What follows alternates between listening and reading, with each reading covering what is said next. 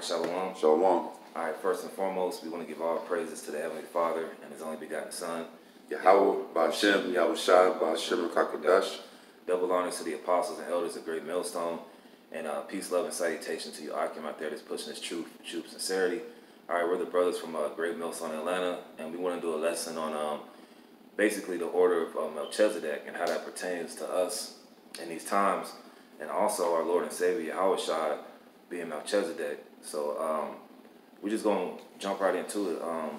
Yahushua, you mind getting, I think it's Psalms 40 and 6. 40 and 7. Yeah,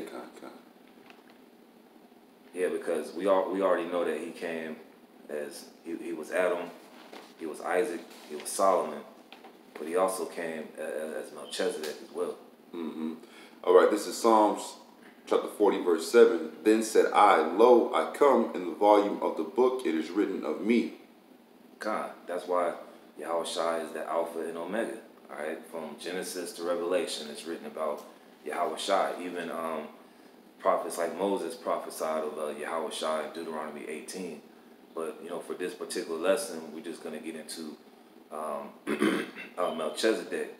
You know, Malak Tazadakia. All right, King of Righteousness. Yep. So let me see the scripture I want to go to. We can start off in Hebrews chapter 7. Okay. What are we talking about? Yeah, Con. All right, Con. This is Hebrews chapter 7, verse. We can start at 1. They want to start at 1? You want to read all the way through? We can start at 1 and then we can just, you know, jump down. Hit certain topics. hit some points in there. All right, Con. This is Hebrews chapter 7, verse 1. For this Melchizedek, king of Salem, priest of the Most High God, who met Abraham returning from the slaughter of the kings and blessed him. And you can read about that in Genesis 14. I'll get that right quick. Okay. This is, and even just going to like the spiritual understanding or sense of Yahushua coming as Melchizedek in the time of Abraham. You know, he came as an angel, or came in a non fleshly vessel, so to speak. So he was through that he was found worthy because he didn't come in a fleshly sense. So he was completely righteous, completely worthy to be the priest for Abraham to the Most High Yahweh. God, this is Genesis 14 and 18. I'll start 17. And the king of Sodom went out to meet him after his return from the slaughter of Chidor Laomer, and of the kings that were with him at the valley of Shavah, which is the king's dale. And Melchizedek, king of Salem, brought forth bread and wine, and he was the priest of the Most High God, the Most High Power. And he blessed him and said, Blessed be Abram of the Most High Power, possessor of heaven and earth. And that's important too, because Yahushua, in this instance, Melchizedek, because of the righteousness of his spirit or his vessel, is able to do what? Not just take the offering from Abraham, but also able to give him a blessing, man. The same way that Yahushua is doing for us. All right, he's able to take the sacrifice of us giving to this ministry, but he's also able to bless us more through the Holy Spirit to grow us in the Spirit as we continue on our walking in our journey. Okay. All right, verse 20. And blessed be the Most High Power, which have delivered thine enemies into thy hand, and he gave them types of all. Yeah, and that's important too as well, man, because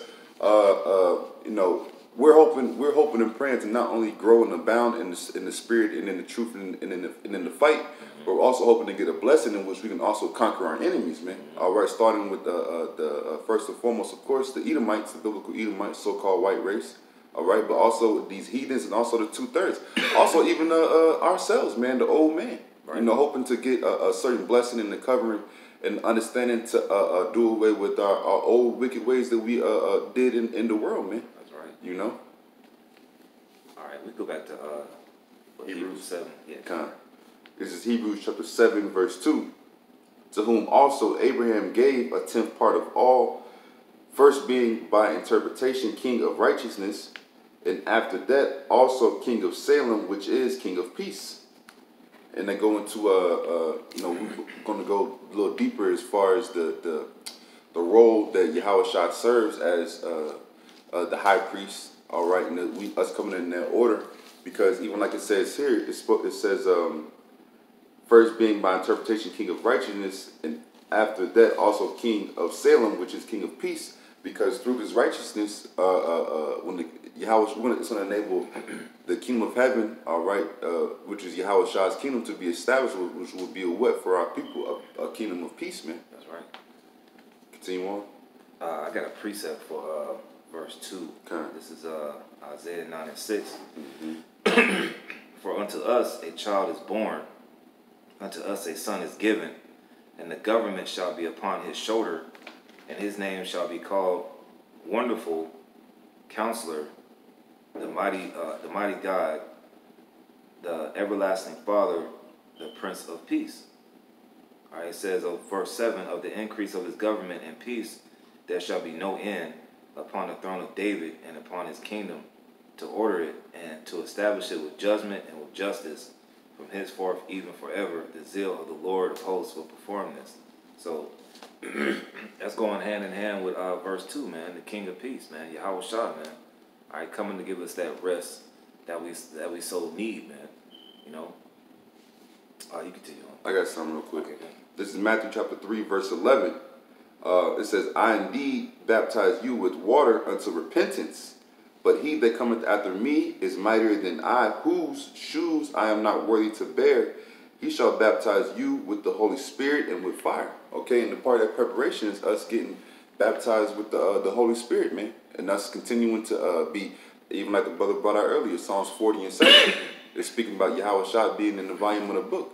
So us continuing to get into the scriptures and get the understanding of the Holy Scriptures by the Holy Spirit, we're continuing to be baptized by Yahushua, by and through Yahushua. Okay, and also with that, it comes with certain baptism by fire as well, man. You know, because the Heavenly Father, is Scripture speaking about, it pleased the Heavenly Father to bruise Yahushua, man. Because really, you know, Yahushua being Adam is the point, you know, through Eve is the point in which sin and transgression entered our nation and our people. Okay, and that's why that fire, we expect a certain level of fire as well, man. Okay, because that's another purifying agent. It's like fire and water.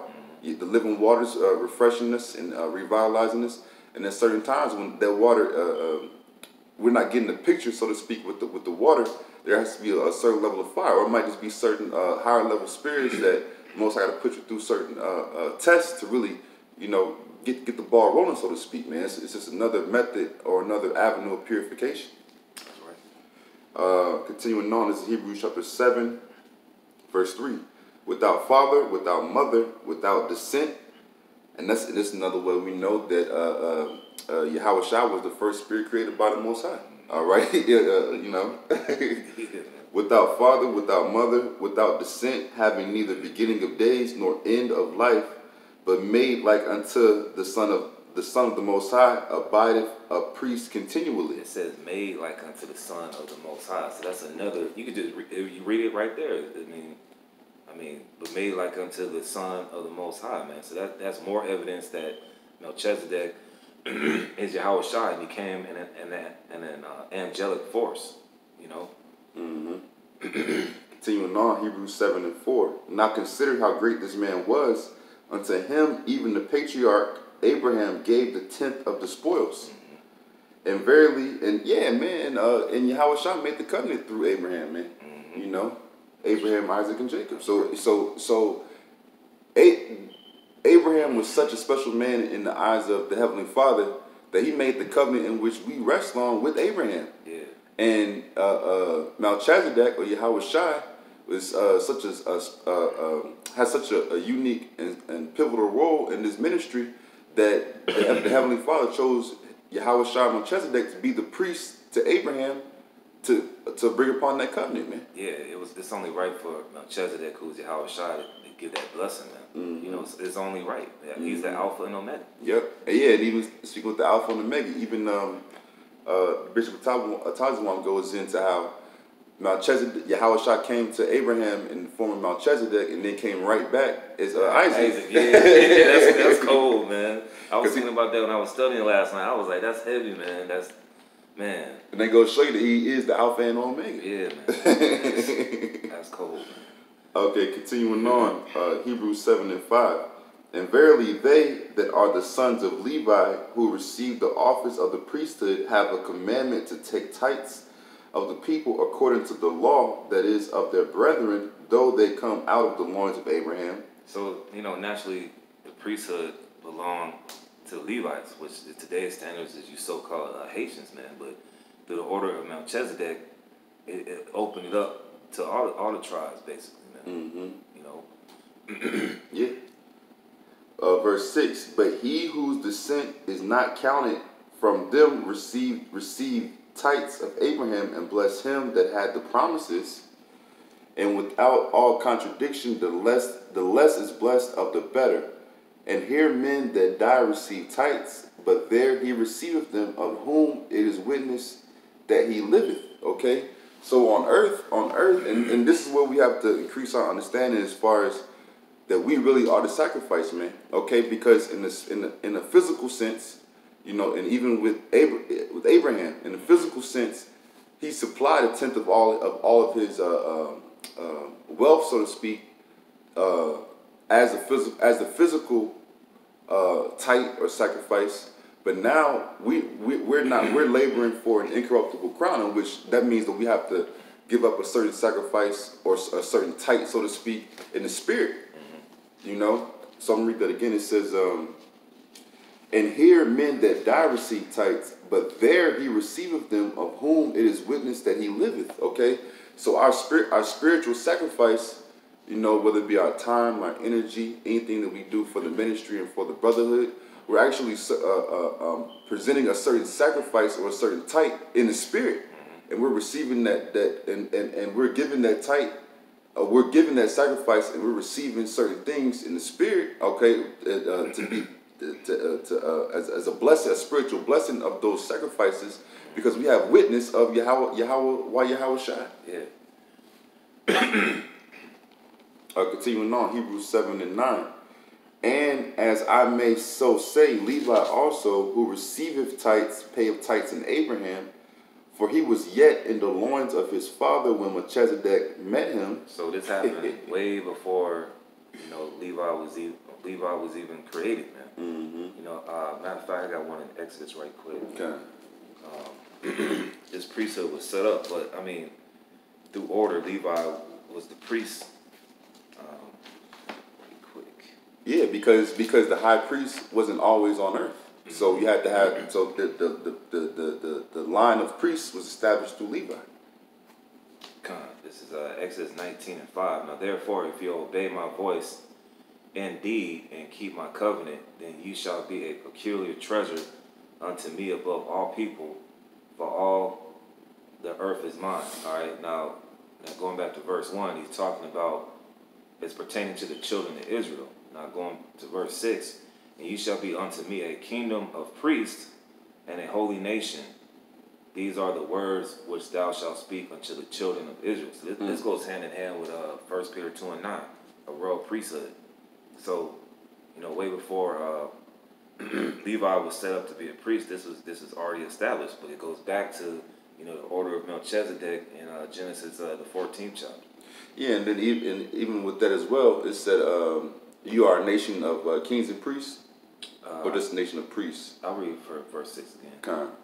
Exodus 19:6, and ye shall be unto me a kingdom of priests. A kingdom, that's what it said, a kingdom of priests, okay? Because in the kingdom, there's going to be, you're going to have kings or rulers of every nation, of every tribe. Right. Okay? So that's what, continue reading that. Exodus 19:6, and you shall be unto me a kingdom of priests and an holy nation. And a holy nation, okay? And that's how we know that there's a new order of priesthood set up, so to speak, because it's opened up to the whole nation in the kingdom. Right. Finish that. These are the words which thou shalt speak unto the children of Israel. Speak unto the children of Israel, because the priesthood, the order of the priesthood, and the structure of the priesthood is being altered, so to speak, because now the high priest Yahweh Shai, who was Melchizedek, but it also is Yahweh Shai, is being established as the high priest. That's right, and that's why when Yahweh Shai came on the scene, man, those chief priests like Caiaphas back in the day, they couldn't get it. They wanted to kill him, all right, because he was setting up that third temple spiritually, as well. So they didn't want nothing to do with it. And then when you go to there are certain times, the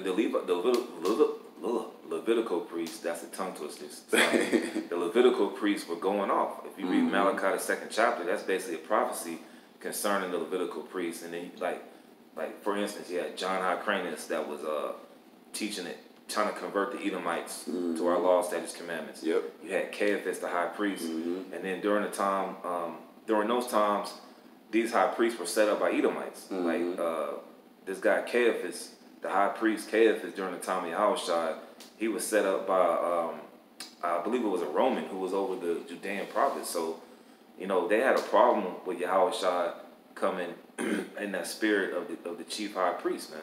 They knew who he was, but they ultimately, you know, sought out to kill Yahushua, man. Yeah, and it's heavy. It's heavy. The brother said that too, because they couldn't understand or grasp the order of Melchizedek, because they didn't have the witness of the Messiah. Right. Without the witness of the Messiah, you can't understand the order of the priesthood. That's heavy. And then also, you know, they was also getting kickbacks and goodies, and it was like a prestige to this, man. What we're doing through the priesthood is bringing a nation back together. We're not doing this for our own selfish interest, man. You know, those who are sincere. I mean, you got a lot of guys out here that say they're the priests, but all they want is donations and collections and clout. But we're doing this. We're a nation of priests. Lord willing, we be part of the number to gather the elect back together, man. So continue on. We didn't hit the point yet. Yeah, I think we're just going down to 14. Point. Hebrews 7 and 11.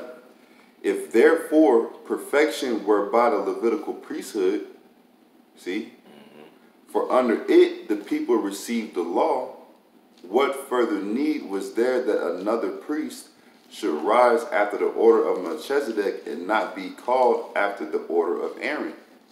Because the thing about it is, we were never designed to be completely justified by the law, because we're in these chains of darkness. We're in the flesh.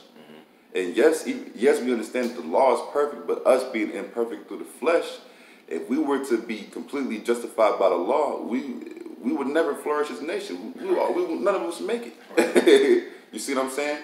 So that's why it says, if therefore perfection were by the Levitical priesthood, for under it the people received the law. So we kind of got the training course, so to speak, because we can only get to a certain level through the law, you know, because of our imperfections through the flesh. You see? I got a precept right quick. Okay, kind. What further need was there that another priest should rise after the order of Melchizedek and not be called after the order of Aaron? Okay, so because of our inability, so to speak, to fully be to adhere to the law in the flesh, there is an order set up in the spirit in which it's not all about completely being judged on the law. It's about being judged through the spirit of the law. God, this is Isaiah 1 and 11. To what purpose is the multitude of your sacrifices unto me, saith the Lord? I am full of the burnt offerings of rams and the fat of fed beasts, and I delight not in the blood of bullocks or of lambs or of he-goats. So, all right, Yahushua had to come on the scene because he was the ultimate sacrifice, and he atoned for the sins of the nation of Israel. And then he didn't come to destroy the law. He came to fulfill the law, and within coming to fulfill that everything that was written about him, this priesthood that we're in now, we don't have to go before an altar. And first of all, the order of Melchizedek opened it up to us, you know, Judah. Yeah. All right, Reuben. All the tribes. Naphtali, on and on and on. All the 12 tribes. Well, the 11 tribes outside of Levi. Right. So we're that ultimate sacrifice, as the brother mentioned earlier. We're putting our bodies on the line by going to camp, feeding the flock, all right, being temperate, making sacrifices, examining ourselves. So we got to be that ultimate sacrifice, because there was a time where the Levites were offering up these offerings, but the Lord got tired of it, because Jacob was basically like, well, I committed adultery, let me just offer a bull up. I mean, I could offer sacrifice and go do the same stuff over and over again. But now, through Yahweh Shai, all right, Lord willing me be part of those men, all right, our sins will be forgiven. And even I say this as well. Even with, we already read Genesis 14. Yeah, we read it. We didn't get that word. We didn't get that word. We gotta get this word. But even with that, you see, a priest is a mediator, right? A priest is a mediator from one higher power to lower level powers, right? So even think about this. Levi, because Levi's in the flesh too. Levi can't even really be a proper priest to Yahweh while Yahweh Shai, because they're in the flesh. You see what I'm saying? We're going to actually be able to be in complete cooperation with our powers when the kingdom of heaven is established. So the priest or the mediator between Yahweh and Yahweh Shai got to be so pure that, you know, they have to actually be able to be vessels that can actually give a certain level of blessing for that higher power. If we had to rely completely on Levi, and it's not a knock on Levi, because we're all in the flesh. We all fall and have fell short of all of our respective roles and titles. But if we had to rely completely on a priest that's in the flesh, they're not pure enough to bring upon the kingdom of Yahweh Ba'ashem Yahweh Shai. They're not worthy to be to serve that role. They're not worthy to be the priest. That's right. That's why you have to have a high priest that's completely pure. Yeah. Let's get this word, man. All right, I'll read Genesis 8:14 again. Genesis 14:18, and Melchizedek, king of Salem, brought forth bread and wine, and he was the priest of the Most High Power. See, because he's actually, Melchizedek is the priest of Yahweh. That's why that spirit has to be perfect. Yep. The Heavenly Father isn't going to allow a mediator between himself, and even his elect, chosen people. Is not going to allow me, because he's too pure. Yahweh is too perfect. He's too perfect to have an impure priest, all right, bless the next tier, so to speak. That's why we have to have Melchizedek, who is Yahweh Shai, or Yahweh Shai, who is Melchizedek, because you have to have a perfect priest to be the mediator between the Heavenly Father and us. That's why, even like we speak about earlier, Yahweh Shai is the Alpha and Omega. That's why he came as Melchizedek and came as Isaac, okay, and had to come as Yahweh Shai, not only to atone for our sins, but atone for his sins as well. So he can be made completely pure. That's right. That's how we know that the kingdom of heaven is at hand, man. So for Genesis 14 and 18, that word for priest, when it says, and he was the priest, is H3548 Kahan. It says priest, principal offer, or chief ruler. Priest, king, Melchizedek, Messiah. It says priest of Yahweh. It says the high priest. You see? And even with this, and the high priest, because even really the priest is above the king. But Yahweh Shai is the priest. He's the Messiah. He's the king. He's the word. He's the wisdom. You see? Yeah, you know, he's all those things. So with him being everything, the priest is the king, because he's the ruler. Because without him being able to serve as the priest, and that's why he's gonna be the priest, the high priest, and gonna be the king, the chief ruler. Because without him being that pure priest, the kingdom wouldn't come. You see? Right. And even with that, with him coming in the volume of the book, all right, the testimony of Yahweh Shai, you can get that real quick. Spirit of prophecy. Because even with that,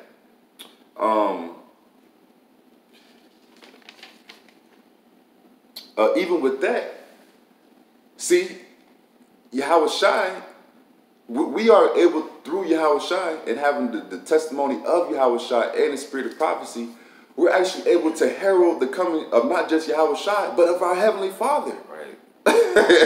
This is heavy stuff, man. Yeah, man. This is Revelation chapter 19. I'm going to start at verse 10. And I fell at his feet to worship him, and he said unto me, see, thou do it not. I am thy fellow servant of thy brethren that have the testimony of Yahweh Shai. Worship the Most High. See, the testimony of Yahweh Shai enables us to worship the Heavenly Father, because Yahweh Shai was the perfect Israelite. Right. You see what I'm saying? Yahweh Shai being the perfect Israelite actually enables us to not only seek perfection, but also enables us to praise the Heavenly Father. Because through Yahweh Shai being perfect and leaving the perfect and really covering the multitude of our sins, we're able to say, Dawadi Yahweh Shai, we have a chance, now through him, we have a chance to please the Heavenly Father. Yeah, because the scriptures talk about Yahweh Shai being that partition. Also talks about Yahweh Shai being the door, opening up that way for us to come back, to the Heavenly Father. So only, like the brother was saying, only somebody that's perfect, a priest, would have to do that, and that's Yahweh Shai. Yep. For the testimony of Yahweh Shai is the spirit of prophecy, and I saw heaven open, and behold, a white horse, and he that sat upon him was called Faithful and True, and in righteousness he doth judge and make war. So Yahweh Shai is coming to judge and to make war. Yahweh Shai is the ultimate Jake of the Heavenly Father, man. All right. Not only is Yahweh Shai coming to judge and give salvation, Yahweh Shai is coming to bring a sword, man. And coming to praise the Heavenly Father, and coming to crown his elect, and coming to put our enemies in complete subjugation and put the entire world and universe in order. Yeah. Yahweh Shai is the high priest of the Heavenly Father, man.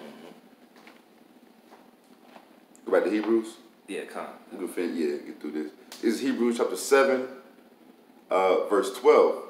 For the priesthood being changed, there is made of necessity a change also of the law. For he of whom these things are spoken pertaining to another tribe, of which no man gave attendance at the altar, for it is evident that our Lord sprang out of Judah, of which tribe Moses spake nothing concerning priesthood.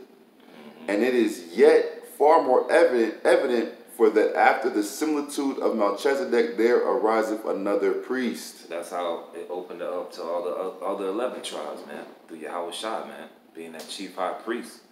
Like we mentioned, back during those times it was open up to Levitical priesthood, but now in these times it's open up to like tribes like Manasseh, Simeon, Reuben. All right, Issachar. Yeah. It's open up to Gad. Yeah, Gad. So I want to get another scripture as well. This is Psalms chapter 110, verses 1. The Lord said unto my Lord, sit thou at my right hand until I make thy enemies a footstool. The point is in 4.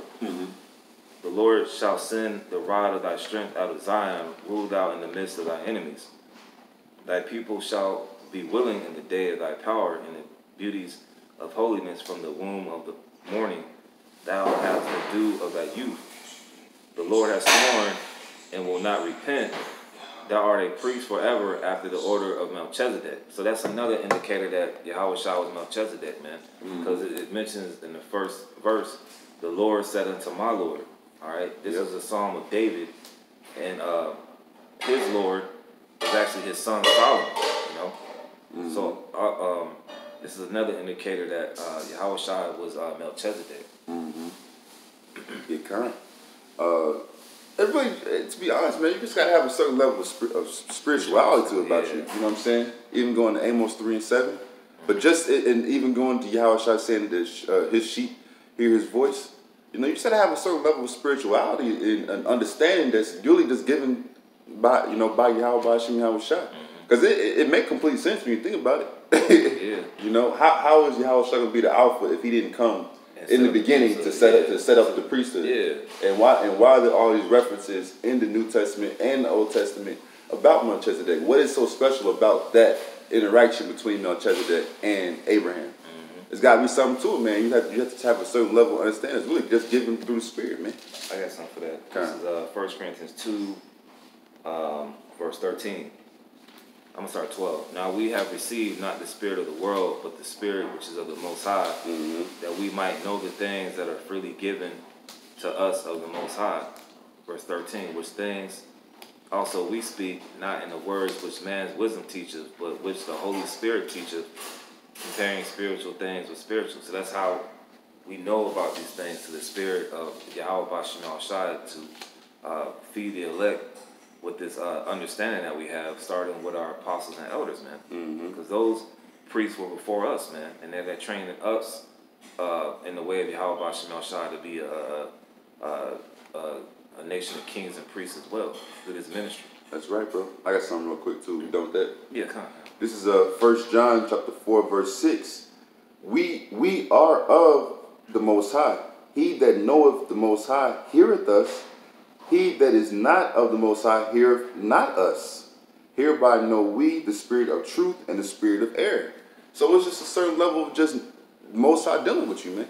You know, to whatever level, whatever lot. Because Yahweh Bashim Yahushua is going to deal with his prophets differently than he's going to deal with the 1/3. He's going to deal with the 1/3 differently than he's dealing with the 2/3. He's going to deal with a woman that's joined to a man, you know, of the Lord differently than he's going to deal with just a regular 2/3 Evite, or either woman. But at the end of the day, if Yahweh Bashim Yahushua is dealing with you, you're going to be able to decipher over time, you know, certain tests, and as the Spirit deals and operates with you, you're going to be able to decipher what's real and what's not real. Yeah.